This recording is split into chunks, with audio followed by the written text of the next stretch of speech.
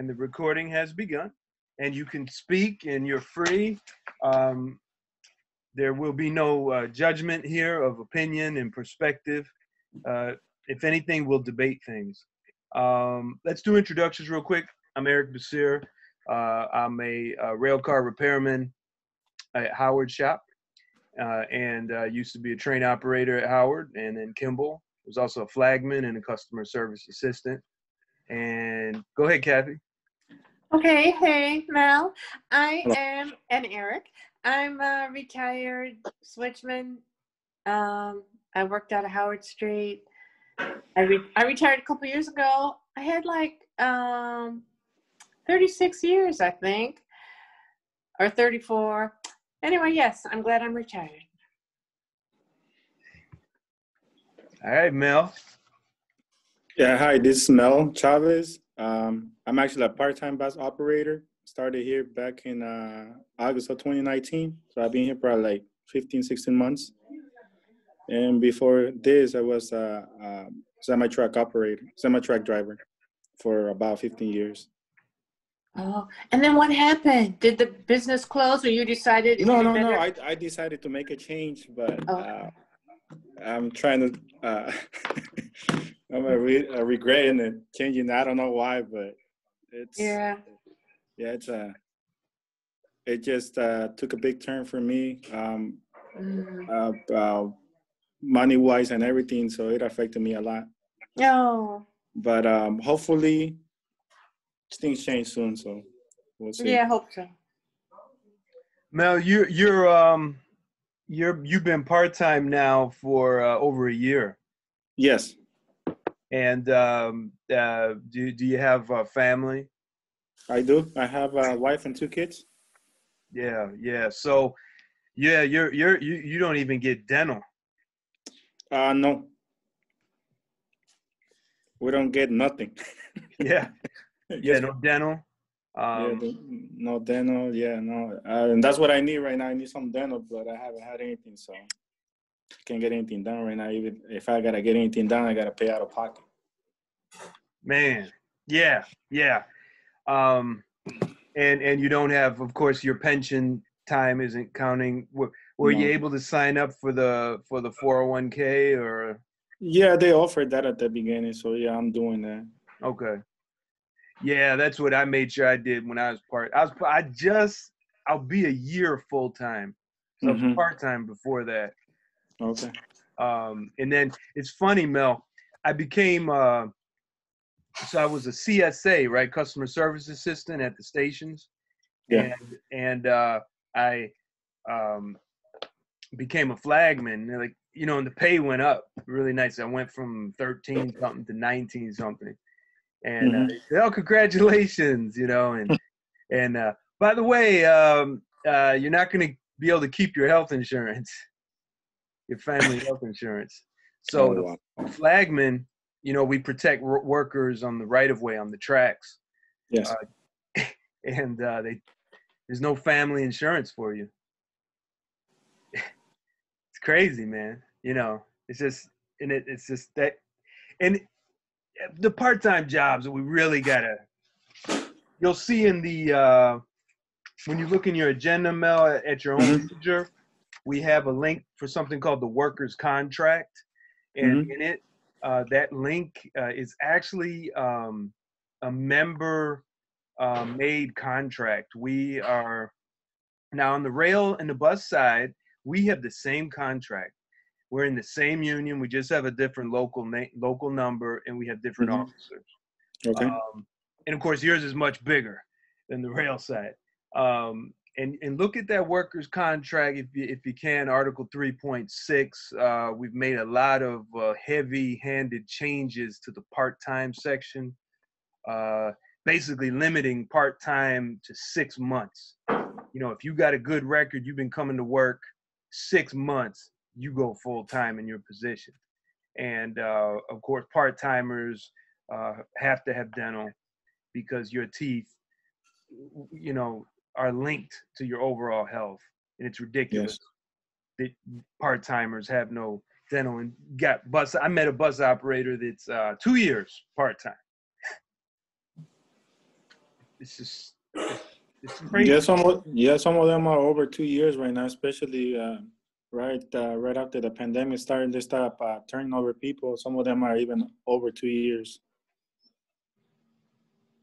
Yeah, and same with the flagmen that are going to train operation, train operators. We got a bunch of them still part time. Hey, Yeah, I got a question. I read on someone's comment that this person from the buses said that there was a big hiring, he might have said spree, a big hiring push being made on the buses. Is that true, Mel? Is it like 241 numbers? They're hiring a bunch of part-timers, but did you say they were turning them over or they're not turning them over? No, they actually start turning over a few, not many, but I have been looking at the postings that they have from the main office, and they are hiring people. They are hiring bus operators because I've been once in a while. I look to see what's new, what new postings they put up there, and they are hiring. Oh, that's pretty interesting. I Yeah. can't figure that out. I can't figure that out because there's all this news, and tell me what you think, Eric. There's all this news about the city budget and the state budgets, and so I wonder what wages the CTA is hiring those bus drivers at. Is it the same that you started at, Mel, or what? Yeah, yeah, it's the same. It's the same. Mm-hmm. Yeah, Kathy and Mel. I just popped up the transitchicago.com jobs listing page, and bus operator is up there. Starting pay is $23.44 an hour. Yeah, that's why they started. Yes. Yeah. So Kathy, the wages for part-time bus operator are still contractual. They're still governed by that. So, you know, but the benefits, because of the contract has expired, have not improved. So, you know, Mel still has to pay for dental out of his pocket. Yeah. You know? So it's like, oh, the contract it expired a year ago, but it's still in force. Yeah, but it sucks. The contract sucks. Hey, you guys, have been more people retiring from the bus side? Do you know, Mel? Have there been more retirements or more firings? With the location I am, yes, they've been a bunch of operators retiring, and some of them, yes, have been fired. I know that our garage, I'm out of Forest Glen. I have heard that they said they're about 50 to 60 full-time employees short. And right now, we're actually doing the picking. Tomorrow is the picking for part-timers. Our number of part-timers is around 90 of them. So they only give us a pick of about 58 picking schedules, and the rest of us has to go to the extra board probably to cover those shortage of full-time employees. Okay. You see, and it's just too much, you know. That's why we have to limit. In our contract, we have to say after so many months, that's it. You turn them over. You know, hey man, you know, you got to do it because people are living in poverty. Man, you can't take care of your teeth. You know what I mean? That's poverty, man. That sucks. Yeah. Right. And for our union officers to sit here and keep telling us, be happy you have a job. You know, it's infuriating. We have a guest. We have another guest. Now I want to introduce you. Michael, you there? Michael Bente? A man. Okay. So Michael Bente, everybody, he is a guest and supporter. He's got a coalition in Philadelphia with the Southeastern Pennsylvania Transit Authority, SEPTA, and he's a member of local TWU 234. And like our unions, his union office presidents have canceled union meetings. And not only have they canceled union meetings, but they have canceled officer elections. Well, no. Oh, well, no. Can you hear me? Yeah, go ahead. Well, actually, not officer election. Union shop steward election. Shop steward. Okay. So, and one of the main reasons why they're doing so is because the Department of Labor don't oversee shop steward election. They only oversee officer election, which consists of president, secretary, treasurer, delegate, et cetera, which I believe that law need to be changed because shop steward election is just as important, if not more important, than the president election, being as though, this is our coworkers that, the first line of defense is who? The shop steward, right? Supposedly. Yes. Thank you for the correction. And that's outrageous, And I want to apologize, for joining late. For some reason, I thought it was 11. But I apologize for joining late. Yeah, you rounded up 10:30, 11. Yeah. I mean, of course, as Mel will tell you, you can't leave 30 minutes late though if you're an operator. That's a problem. Right. Nope. Right. So, Michael, we won't give you a miss, but there will be a written warning. Check your email. Oh, look, you wanted to say that so bad.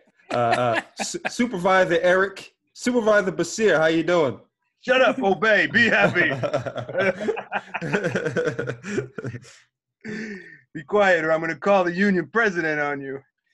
Well, I actually spoke with the union president on Friday, and the only reason why he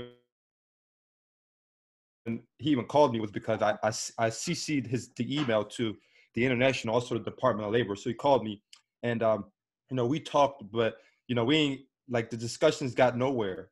The bottom line is we won't have meetings. We haven't had meetings since February. I put suggestions out there. There's numerous ways we can conduct meetings, such as, virtual through Zoom, et cetera. And I also put some ideas out there to have our shop steward election. So, I want to run. I'm actually running for shop steward for one of the positions, the chief shop steward at my, my location.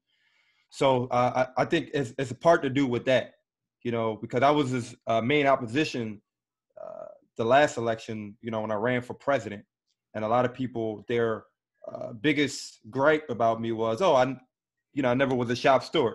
So here I am, wanting to go through the ranks, sort of say, right? Even though I don't really think that,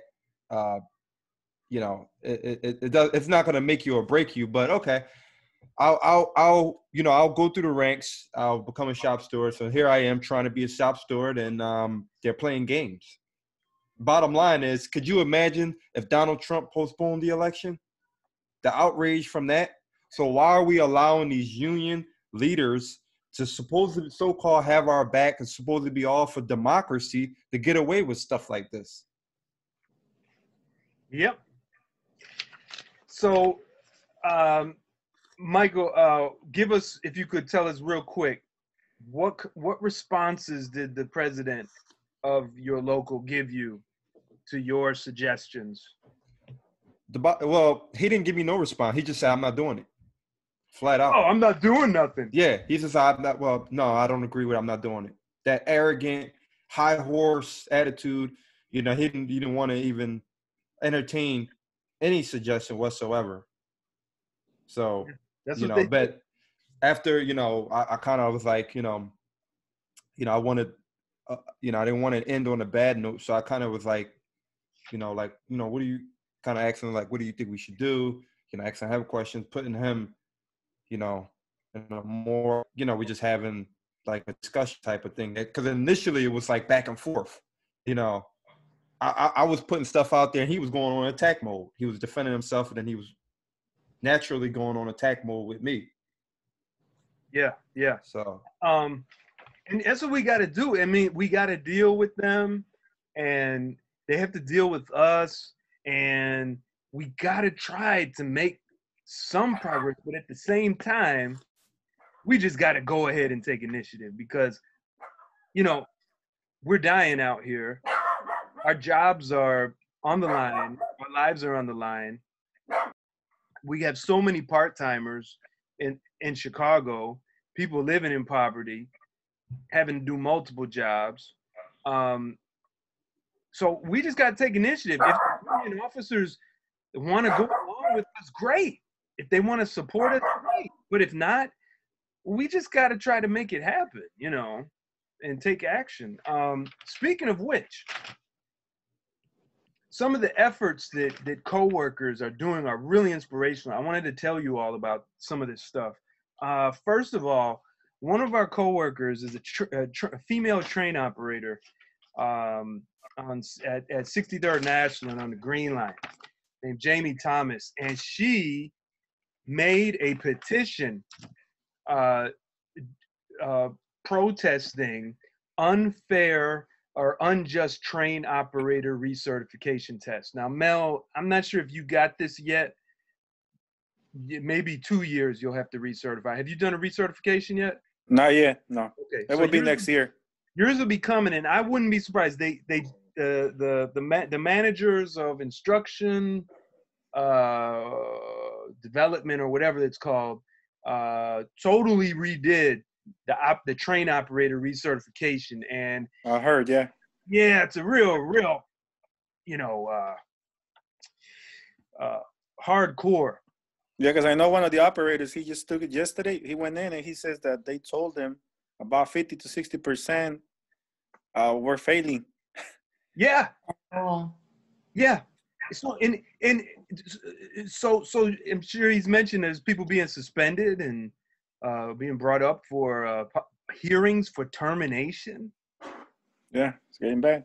And some of them have got over a decade of safe service, reliable service, you know, and they're just being stressed out. And so she made this petition, and I helped her, you know, I assisted her with it, with the writing of it, but she had the ideas and the thought and the motivation and the drive. And she said that we're those who signed the petition are hardworking, safe operators who are being suspended unjustly. The new test has hidden errors that make it impossible to pass. There are, imagine, like, you got such and such answer wrong, but they never had it on the test, but you still get hit for it. Mm-hmm. And so our union is actually in the midst of, our union officers have set up a class action suit to deal with some specific points. But this petition is actually demanding more, and that is that operators should not be forced to test for qualifications in which they no longer work. So in her case, she was made to do a whole nother test for flagging, but she's not a flagman. She's a train operator. Okay, that's not fair. And she doesn't pick any kind of flagging job. And she's not assigned it either. Coworkers are enduring unnecessary stress for termination. A lot of operators, because of the social distancing, they're not allowed to sit in the break room. So they're sending them out to the different stations. It's like, well, where can I sit at the station? Out on the platform. Really? Okay. And I know one of the bigger issues right now is when we go on fallback, we don't have any warming buses, so a lot of the times it's just very complicated, you know? Yep. And now with this winter weather kicking in, it's worse. Yep. And she said the demand now is for the president of the unions to call, or the president of 308 to call for an emergency conference call to help operators choose a course of action based on these demands. All lost pay restored for operators who were harmed from their test results. All punishment removed from our records for failed tests. Operators waiting for test dates must be in warming trains or warming trailers, warming buses. Local 308 must have a member-led committee to help the CTA design a new, fairer test that cannot be used to punish or terminate operators. Now, let me jump to the other one. So, Brother Joaquin, he's a bus operator out of Forest Glen, and I think maybe you saw the petition, Mel. He put a For petition. the warming buses? Yeah, Yes. that's Yes. his petition. And so he, the three of us, me, him, Kathy, we kind of, got that going. So he took that, he maxed that out. So he's really pushing on that. I'm not sure if I saw the one of the union stewards. I don't know if it was Jack or Orlando. They had something like that on their hand. Were they supposed to have that? Were they the ones doing it? No, right? They had something like that on their hand. About signing up for warming buses. I don't know if that's something else that they had going on there. Well, I don't know if it's exactly connected to the petition. Mm-hmm. What garage are you out of? Forest Glen. Yeah, so you're right there with Joaquin. Yeah, but I'm saying that he's the one who was doing that, not that union stewards, right? When did you see the union stewards do it? I think like 2 days ago. Yeah, that would have I know. been. I know they had a inspired by- list. I know they had a list, and they were asking some operators to sign it. I didn't sign it but I overheard something about warming buses. Okay. It's probably inspired by Joaquin because Okay. he kind of pissed off some people, and we did that too. We're a part of that because the union officers are very insecure, generally, not all of them, and they don't like when members take initiative. You know Kathy, right? What? The officers love it when you take initiative as a member, right? They love it. They encourage that. No, they don't. Hey, kind of backing up a little bit. No, they don't. Can we talk about something more important? They don't like it when we take initiative. But what happened with Jamie's petition? Did only just people at her terminal know about it, or did it reach a wider audience to have people embraced it? Yeah. Sorry, I'm rushing. Thanks for pulling me back. I'm helping her with it, and we're trying to get other people to help her with it. So I filled this up with Howard. I got this Howard train operators. I visited the train operators. Some of the union bosses that were there, they were not happy at all with this petition. Hey, I got a question. Do you think she would agree to have it posted like on the 241-308 Real Talk page? She right now, this is her baby, right? And so I brought these things up to her, and I'm bringing it up, but she really wants to keep it like a person-to-person thing on paper. Okay. Right now.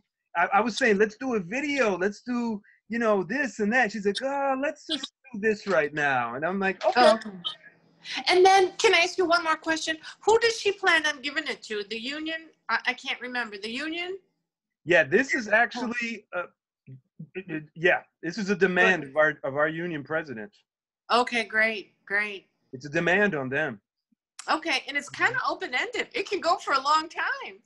You get a whole lot of signatures. And that's why I'm so happy. It's like there's her, Joaquin. These are people that are like me. You know what I mean? They're just like ordinary people.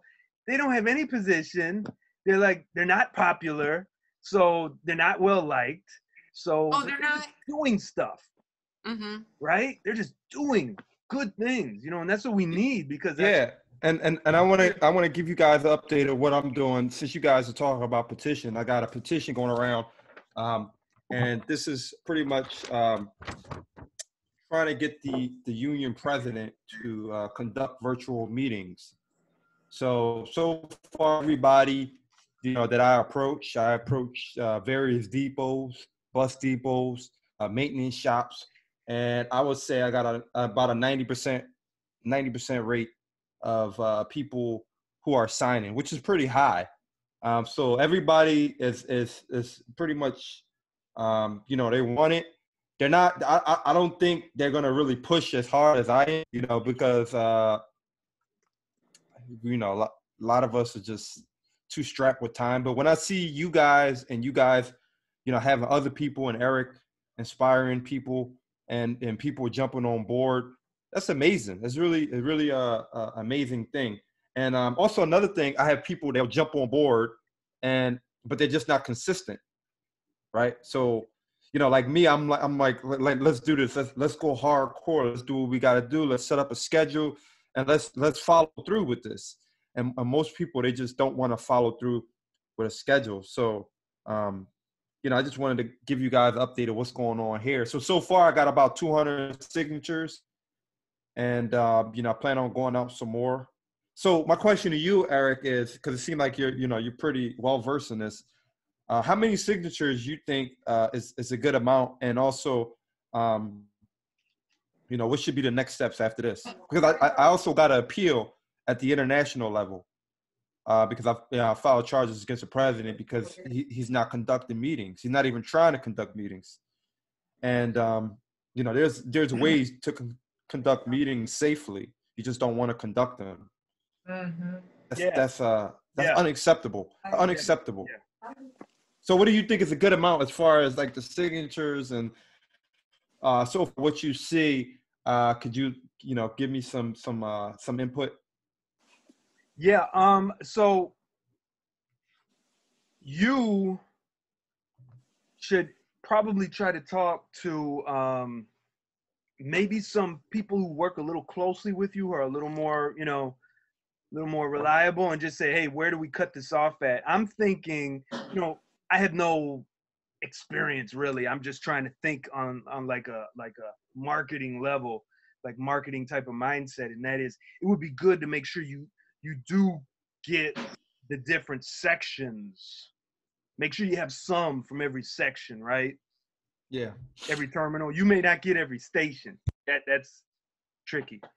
But at least the sections, you have some from each section, including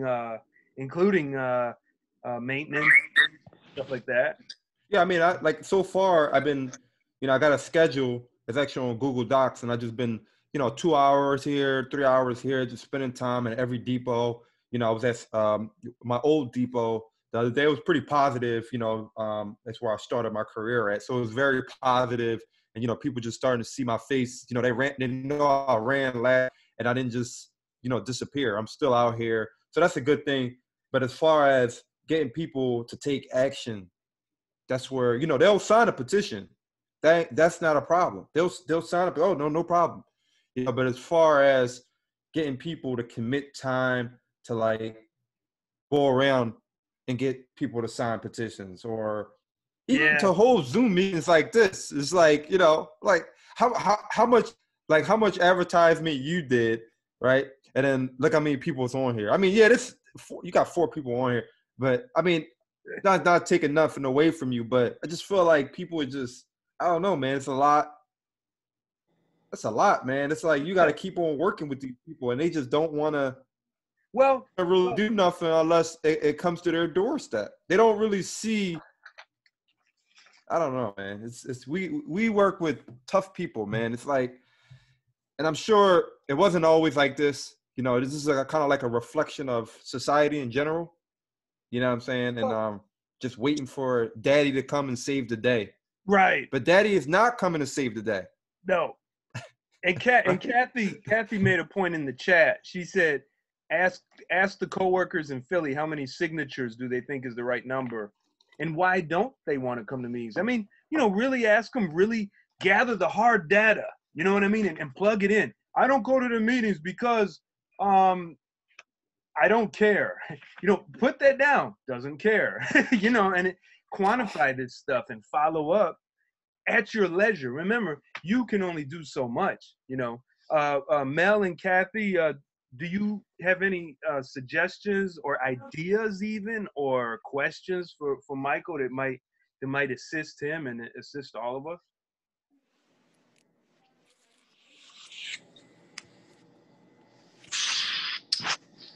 Mel, do you want to say anything? I couldn't think nothing on my head right now. I was thinking. It's okay. And if you come up with something later, you say, hey, I got something to say. And we'll tell you, you can speak. Wait a Okay, what was the question? What was the question? How do I get people? Like, I just feel like it's you know, like I'm doing mostly all the work, and then like some people, it's like, you know, they'll jump on board, they'll do a little bit, and then they'll jump off, you know, back and forth. No type of consistency, you know, mainly because I actually don't see a paycheck, right? Um, and how do we get people to like look at the bigger picture? Like, look, you know, this is our livelihood at stake. We got to get together. Obviously, our union president is a complete failure, right? Completely saying his position. The guy is an idiot. He really is. Okay. And I'm not just saying this because he's my opposition, right? I really try to come and meet this guy and compromise with him. It's no compromise. The guy is a complete idiot, like really idiot. Mm-hmm. You know, You're not alone. You're not alone. like his whole thing is basically just hide and just don't poke the bear type of mentality. But he got it screwed up, right? He thinks management is the bear. It should be the other way around. The worker should be the bear, the big bad bear, right? Mm-hmm. If we utilize our power the way, you know, once, you know, was used in the past, right? It is just throughout history, we'll be a force to reckon with, right? But he's not doing it, and he's not even trying to look other and different ideas or anything like that. He just think his way or the highway, and that's a dangerous mindset to have. Right. So the only way to push him is to get more people on board.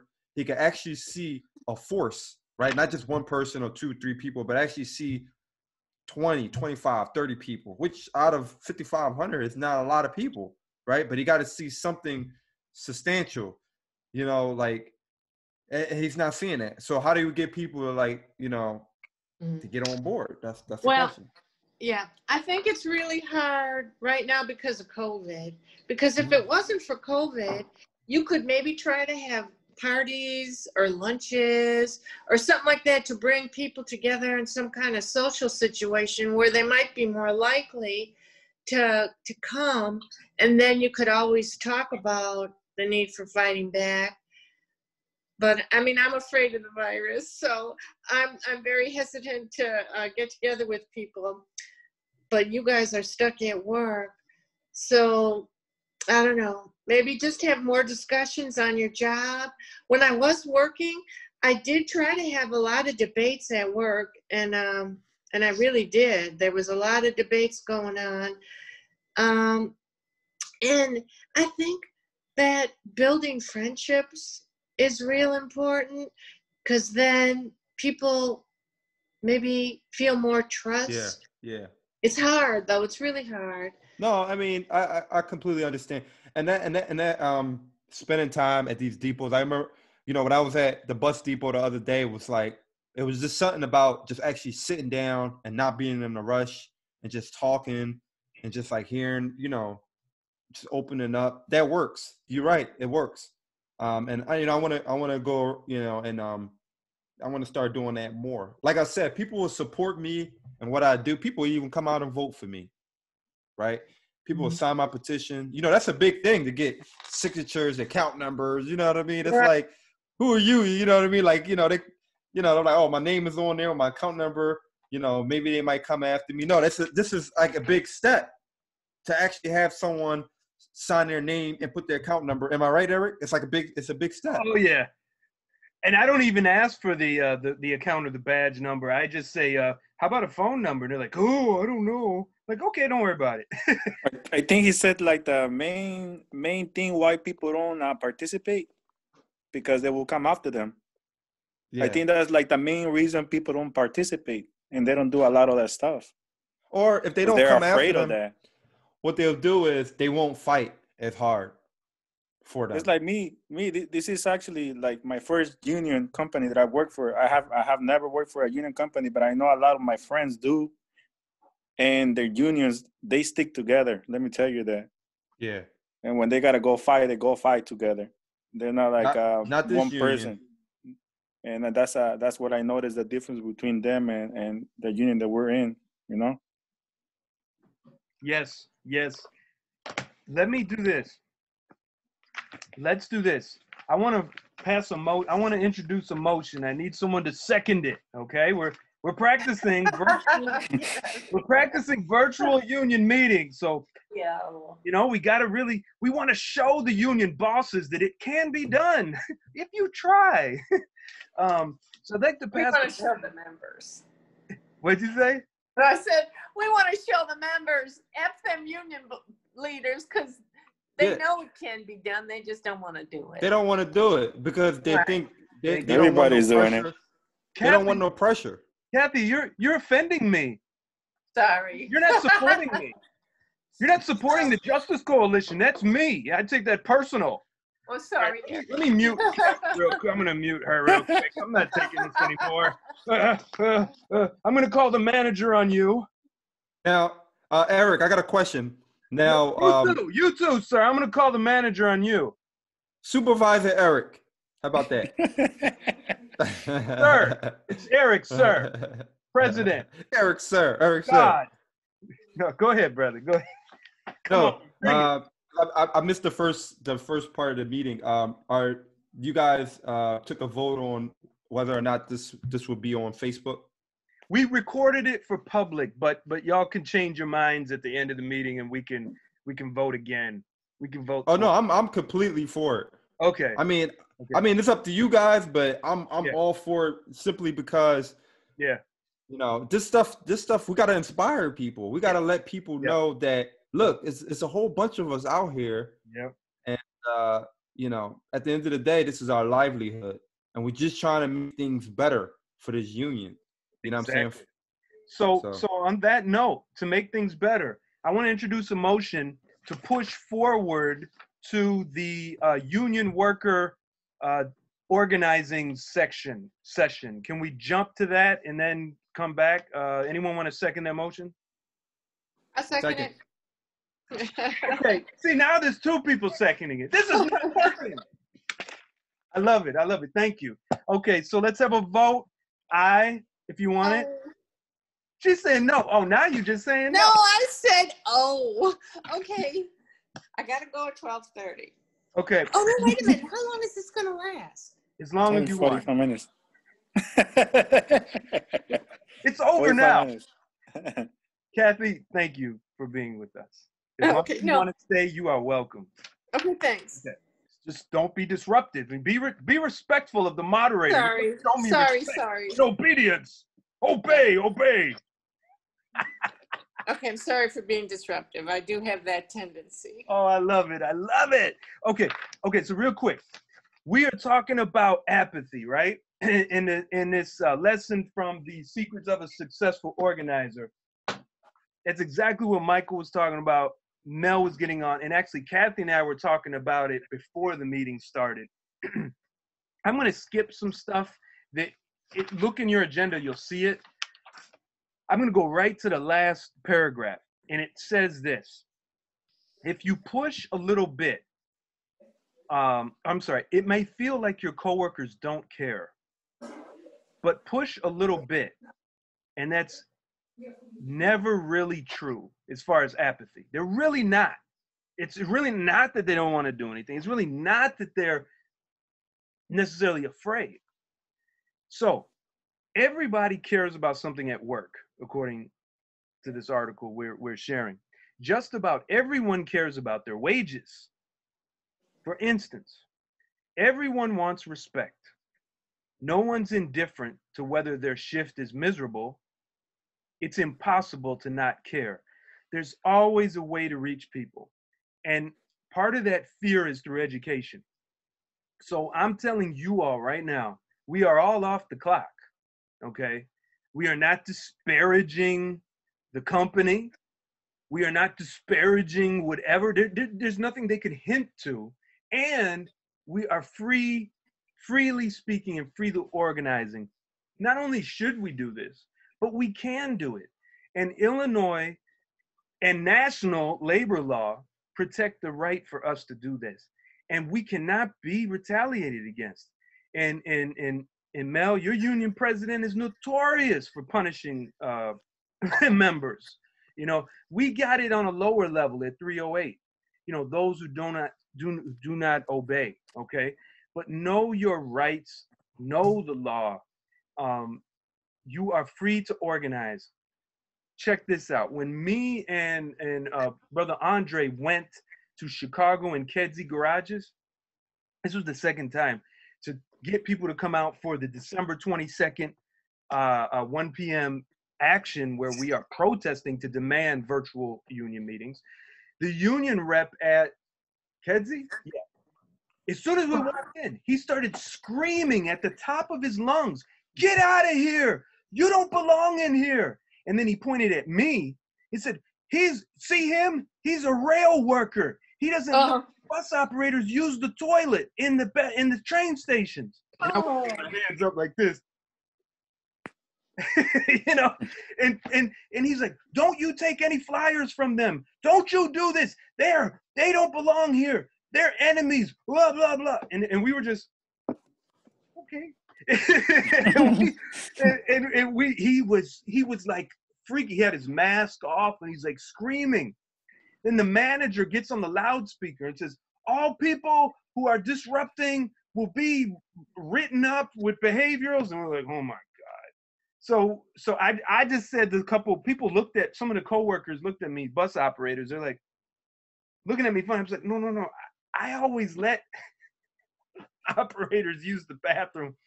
I don't know any rail people that do that, but those that do, we're really sorry about it. It's wrong, but let's work on it. And they're looking at me like, looking at him, and he's screaming, no, don't you take anything, because we have flyers, and don't you give anything. So we just walked out. And so at the other garage, we had a manager that told us, she said, "You can't pass out flyers here." We were in the break room, Mel, Michael, Kathy. So that's protected free speech area. Parking lots, all that stuff. So we're like, okay, all right, so can we talk to people? Say, all right, but that's it. Okay. But then Andre said, our free speech rights are being violated. We might have to file an unfair labor practice. And manager said, "Well, just spell my name right." So I guess we're going to do it, but it's like, okay, we'll spell the name right. But you see, brothers and sisters, there's just no need for us to argue and to scream at each other, right? We just do what we do. Let them do all the screaming, right? And members will see it. They will be inspired.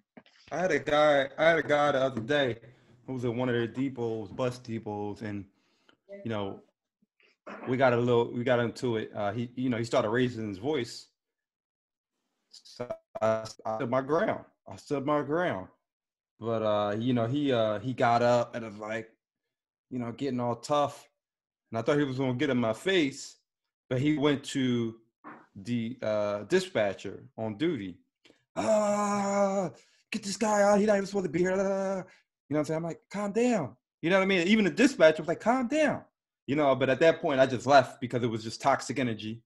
You know what I mean? I was just like, I was tired, and I was just like, I'm not gonna deal with that shenanigans. But I know one thing that's really good and probably really helpful is to go with somebody else. Yep. Anytime you go out, just to really, go with someone. It's always good to have at least one or two people, because you never know what can happen, especially, in transit and status quo and all that stuff. These people got a lot of power. They promise, different things. Oh, you'll get a seat at, get to go to Las Vegas and become a delegate. Crab Fest, they're promised, Dave off is like crack cocaine. It's like a drug. It's like a drug. Crack cocaine to a fiend. Yes. You understand what I'm saying? Yes. That's what they live for. Days off, time off of work. They don't really want to do the job per se. So it is. But I did read. I'm sorry, I didn't mean to cut you off, but I did read that the organizer and like that, and it's in it by itself. And I was just thinking, like, you know what, I got to get my team, my core team, you know, to the point where they can know about, you know, the organizing, and it's like it's a science in it by itself, right? So the more I looked, the more I was like, wow, this is really getting deep. Watch it, Mel. Oh, he got it muted. Okay. Okay. Go ahead, Michael. Sorry about Yeah. that. So no, I mean, no, it's okay. I mean, I just wanted to, you know, I think it's a lot of time, you know, it can be done, but it's a lot of time that you have to invest in it, and also be willing to learn new things, new tactics. And, you know, the schedule part, that helped me out a lot. A lot of time, half the battle is just, you know, going out, you know, just going out. That's half the battle, letting people see your face. And, you know, that's so they could build, you know, like you said, build trust. You know, that's very important. Yes. And you know, just take your time. Sometimes take a break. Every little bit counts. And Mel, even you know, even though you're part-time and people will say, oh yeah, you just got here, you don't know what you're talking about. You know, you just say, well, you don't have to be part-time or here for very few years to know when something's rotten and it stinks. You know, and they're gonna hit you with that all the time, right? You know, what are you doing? You're a rookie. You don't know anything. Yeah. Right. And plus, CTA workers aren't the only ones who are suffering from this kind of bullshit. Part-time jobs, low wages, you know, harassment, fear, all that stuff. It's happening at all the jobs. Yep. Yeah, and that should give more people ammo to get involved. You know, like Mel, more of a reason to get involved. You know, to say, hey, listen, you know, we can actually make more money later on down the line. Like we can actually get what full-timers got later on down the line. You know, that could be us. You see what I'm saying? But you would think that more people would join, but it's like, I'm not sure what's going on with people nowadays. People are they are very content. They get content really fast. Also, Mel and everybody else watching, get your constitution for your union, your bylaws. Have your bylaws, because as you speak up, and like you said, Mel, there's a lot of us that are afraid, right? Because we just don't know the rules and the laws and stuff, and they're not a lot. It's not a lot to know, but you want to be able to argue respectfully your point. Me and Andre are being charged by our union's presidents for what's called dual unionism, and so they're going to try to, by charging us, you know, they're going to try to put us in bad standing and all that stuff, which could affect our jobs. Unfortunately, their argument for dual unionism doesn't match, because I know what it is. And dual unionism is you promote everyone leaving our union to go join, you know, whatever union, you know, the SEIU or something like that. But we're not doing that. We're trying to get people to be active in our union, take control of our union. So, you know, I guess you're going to take some hits and you're going to take some losses, you know. But yeah, I wouldn't worry too much about the charges. Yeah. I mean, because they put me up on charges a few years ago, and it was something really simple. I mean, something really silly.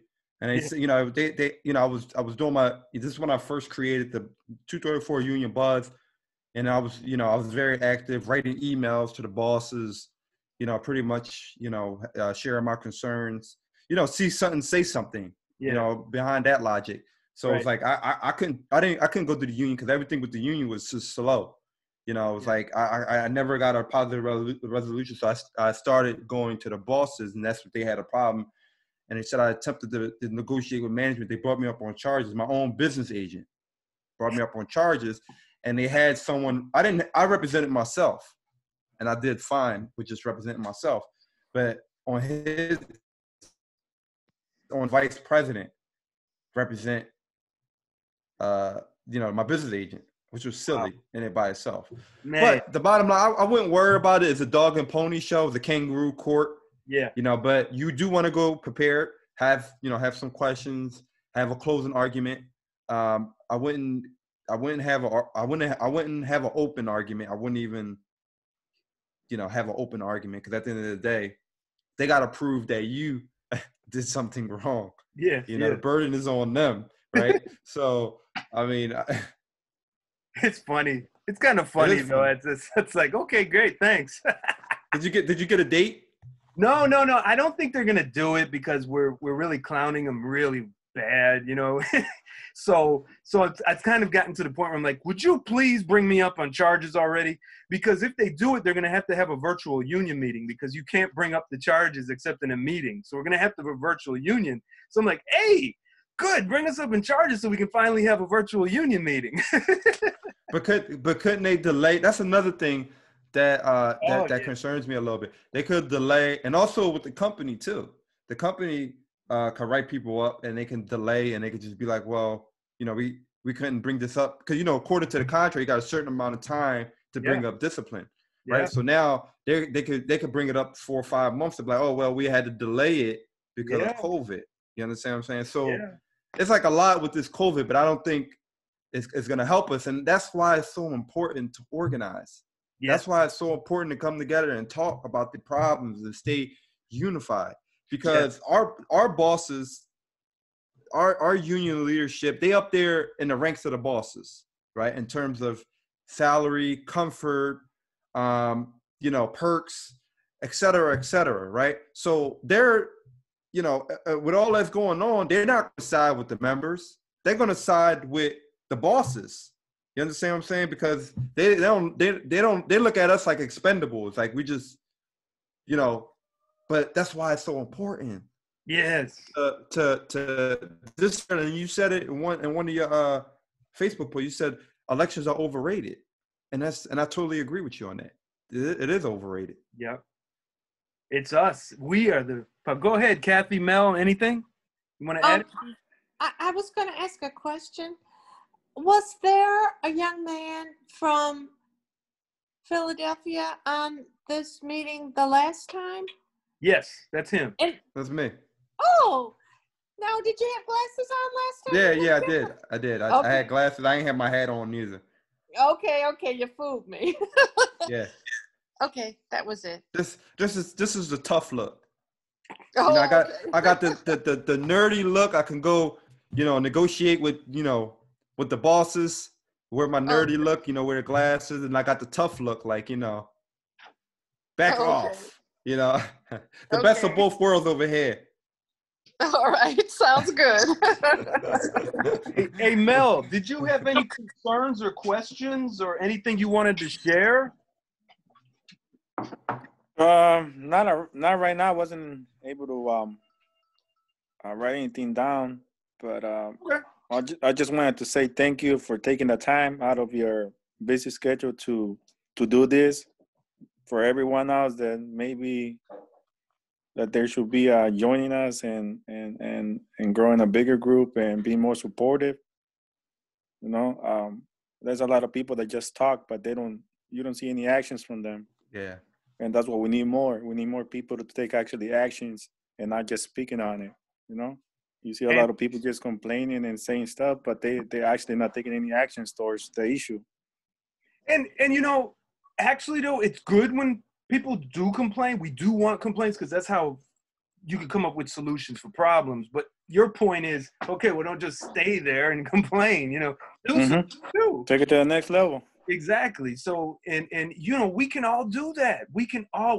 Mel, you could start a group at your garage, you know what I mean? On whatever issue you want, and it's and there's some pretty interesting characters there of revolutionary caliber that you should definitely, you may have already connected with. I just want to show this picture real quick.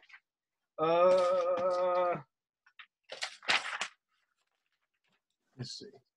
This is a photo from 1979 of Forest Glen Garage during the strike. That was the last strike at the CTA. So all the buses were parked and Forest Glen. So Forest Glen is a special place. It's just different type of people now. Different type. Yeah, but we all have the potential, and you got to understand, for generations, CTA Mhm. workers have been beat down real hard, Yeah. especially by, management principals, politicians, and union bosses. It's systematic. It's the same thing with Philly. Same thing with Philly, New York, business Well, unions. at least in New York, I'll tell you one thing good about New York, it's like you might want to start looking. I mean, you already do it, Eric. Start looking at their playbook and how they do things. The members out there are more engaged. I feel like members they're not afraid to speak up out there, and they got different coalitions. It's not just one group that's doing the opposition is just it's multiple coalition out there, multiple members. It's highly energized union, should I say? Like John Ferretti, for example. He's Yep.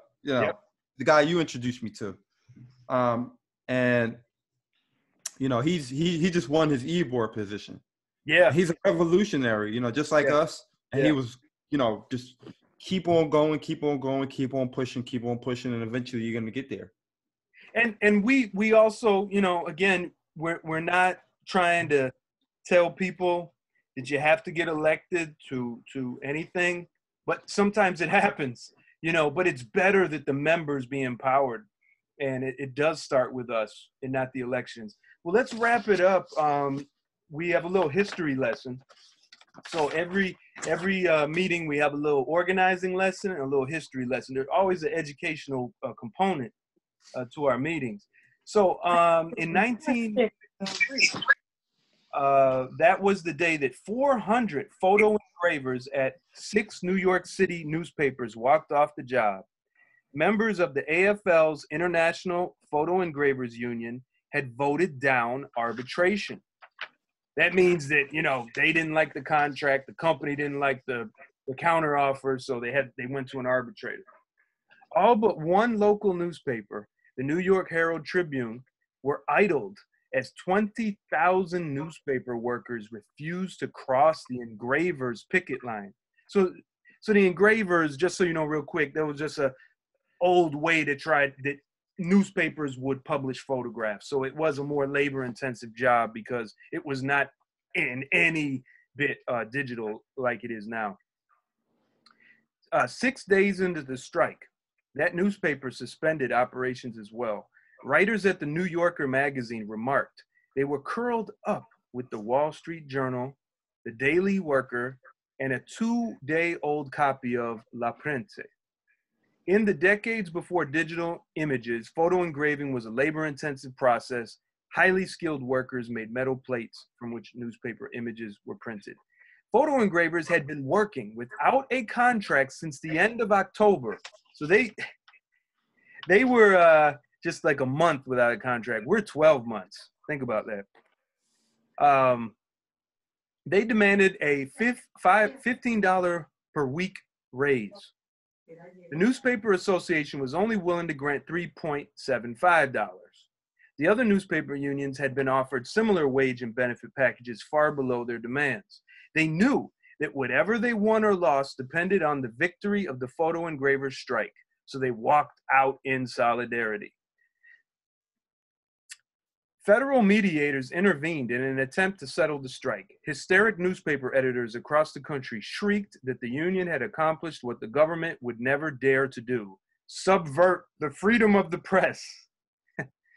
They sulked that the strike had broken 35 years of industrial harmony and peace, adding that the ungrateful workers didn't appreciate how good they had it.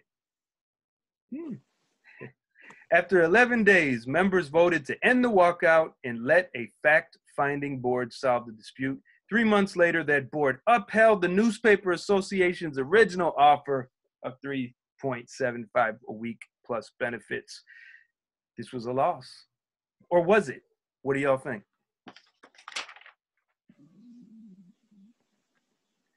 Go ahead, Mel. What do you think about that? Was that a loss for the workers, or was it a gain? What did you think?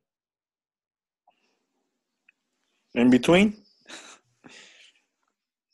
I think it was in between because I mean they gained some, but they didn't really gain what they actually were fighting for. What do you think they gained? Um, what they well, like walking out of the jobs and everything, they saw that that was the big bosses. They saw that that could happen, and it was they were able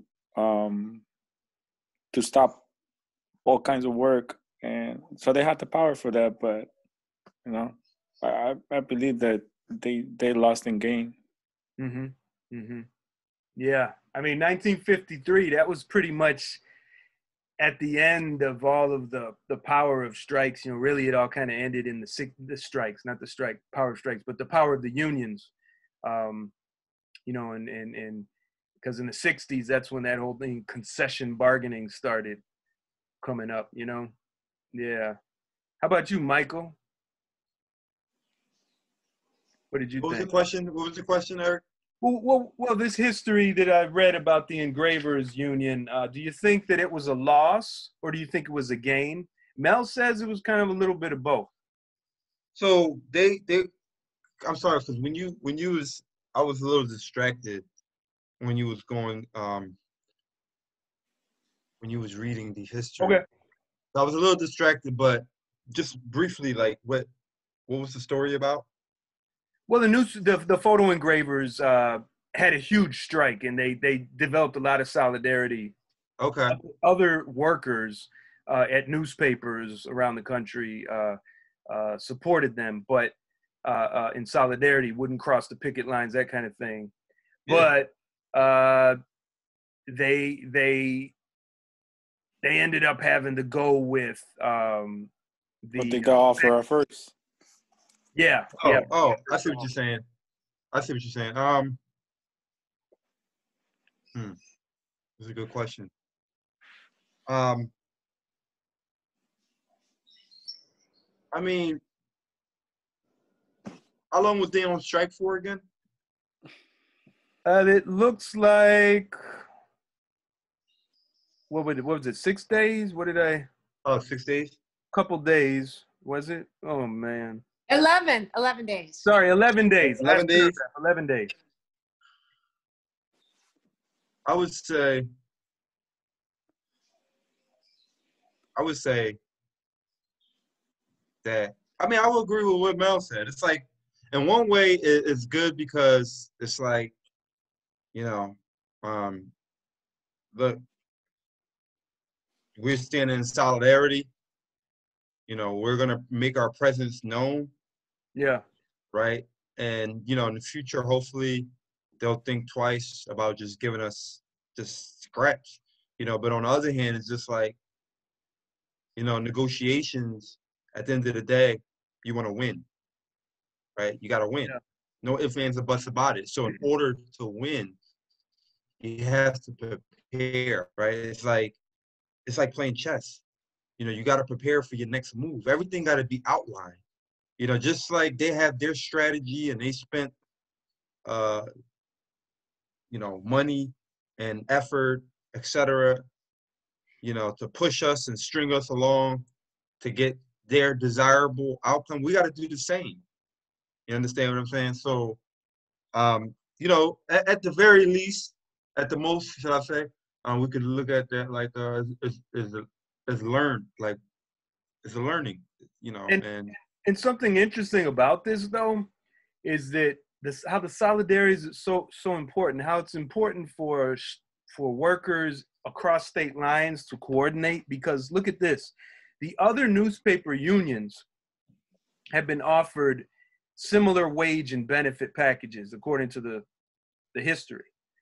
But and they were far below their demands, right? But they knew that whatever they won or lost depended on the photo engravers. So the photo engravers kind of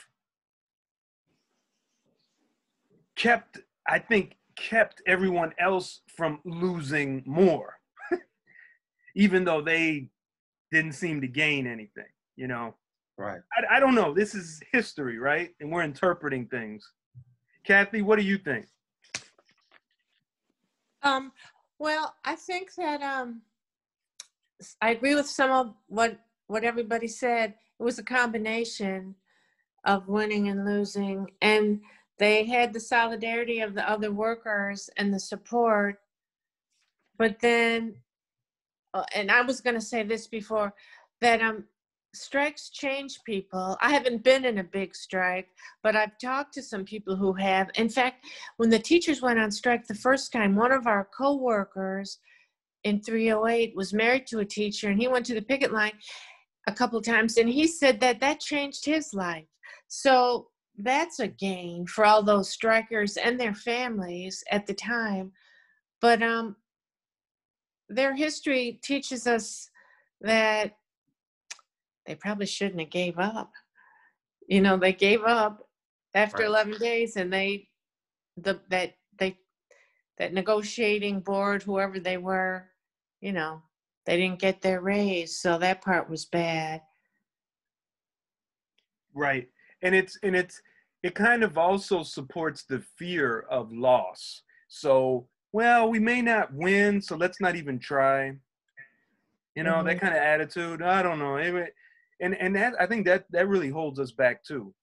You know, not even just striking. That I'm not even. We could, yeah, that's what striking too. But just the fact of trying to convince a union officer to join you in a simple protest outside the workplace, and they're like, everything's fine if you would just obey the rules. Okay, can we just don't you think that this benefit and this working conditions inferior? Well, we'll negotiate that at the bargaining table. Yeah, but who is going to put pressure on them to give up what we want? Look, we can't protest. There's a no strike clause in our contract, which is a lie. But you know, it's always an excuse after excuse after excuse because they're afraid of looking like we didn't win. You know what I mean? And I think we have to get over that. I mean, it's like a real fight. You know what I'm saying? Like, I don't know if any of y'all been in real fights or you do martial arts or boxing, but wrestling or whatever, judo, jiu-jitsu, you're going to get hit. You're going to get pinned. You're going to get arm locked. If you're in a knife fight, you're going to get cut. But fight. Don't just... Hey, can I add something? Yeah. You know what would be really interesting about this story about the strikers? Was it the strikers who said, "Yeah, we're ready to give up. We got all this support, but we're ready to give up anyway"? Or was it the union leadership putting pressure on people? That would be interesting to know what happened and how close was the vote to you know, to end the walkout. That would have been interesting too. But we don't know that. These little details that we should always question, right? Because I guarantee you, all of us, Mel, Michael, everyone watching, when you talk about strikes and you talk about job action and direct action and public action, you will get business unionists that will tell you, yeah, it didn't work for so-and-so. Look at what they did. And look, so you got to break it down to them. Well, why did that happen? Why did they quit? Why did they give in? You look at New York City, their last strike, TW 100, their union leadership pretty much said, look, y'all voted against the contract. I'm going to sign it anyways. It was 7 votes more against, but he just overrode it. Toussaint overrode it. So don't talk to me about, well, you know, it didn't work. A strike didn't work if your leadership went against the members. Right. Your leadership is the wrongdoer. Okay. Finally, December 22nd, 1 p.m. Please be there. And in Philadelphia, we may have a solidarity action in Philadelphia. Brother Michael and the members of TW 234 who are in the 234 Buzz caucus, they may be protesting in solidarity as well, demanding for virtual union meetings. Yeah, well, we're still working all the details out. Yeah. If we're ever gonna have a protest in front of Union Hall, Yeah. we'll see. We're still working out, but we definitely have to put the pressure on the union. They let us down tremendously. Yep. And we have to move forward, and we have to fight, and we have to fight some more. And you have to fight. And you have to be loud. Wait up. I got mine too. Hey, I got a question, you guys. Yeah. What about that petition for the warming of the buses? What's happening with that? The union took it over, or what? Joaquin had to do a run. He had to work today. I wanted him to report, and I think he was in a rush to get out to work. So there it is. Okay. Uh-oh. Report that defect. Me and Michael got the same one. Sick and tired of being sick and tired. Yeah, sick and tired of being sick and tired. So yeah, the warming bus petition, I think it looks live. It looks like it's still going live. And yeah, I think the union leadership is trying to acquire it, and which is okay. Yeah. Right? There was a post on that union page, and I believe it was the bus garage on 103rd, where people were also complaining about lack of warming buses and a lack of ability to take their lunch and a bunch of stuff. So Yeah, that seems like a good issue. it is. We got to keep it going. So that'd be it. We got a motion to conclude the meeting. I second it. If you say aye. Aye. Aye. Don't forget, be a leader. You don't need a leader. You're the leader. Right in the mirror. Exactly. And please, be active. It's your union. It doesn't belong to the bosses. It's yours. Thanks, Eric. Power to the people. One more thing I forgot. Yeah. Next meeting, gotta schedule it. It's gonna have to be in January. Anyone it's gotta be a Tuesday or a Wednesday in January. Can it be a Wednesday at 10:30, the second Sure. the second Wednesday of January? Is that okay? Works for me. Well, for me, I don't know what my schedule will look like, but if I'm available, I'll join. That would be great, and we'll be posting it. So we're gonna say, Joaquin and Michael, you have a say in this. You're in the meeting. That's all good. You're easy. So we're gonna schedule for January 13th. Okay. Okay. I'll be sending updates to you all soon. Thank you very much. All right. Thank you. Bye. Guys. All right, nice meeting We're you. still guys. recording. Okay. Record for public, right? Yeah. Cool. Yeah, we're good. Yeah. Keep it that way. All right, y'all. And those who are watching and listening, send your messages to us, 224-935-3075, so we can address it at the next meeting. And Have a great day. You too. bye-bye. All right.